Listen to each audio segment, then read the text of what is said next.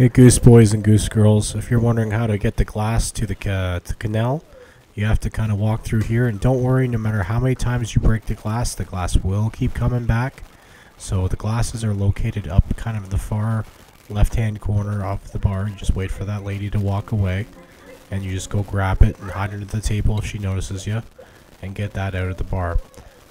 So it's a little difficult to get past the bouncer. I was lucky enough that the bouncer wasn't there at first, or the owner of the pub, whoever he is.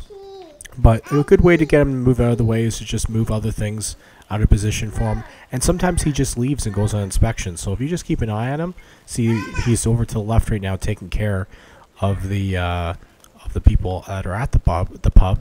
So he's just not there. So if you just wait, he will move. He will move eventually. And you just bring the glass over here and dump it right in that canal, and then you did it. Congratulations. If this video helped you, please like it. And please remember to not subscribe to me.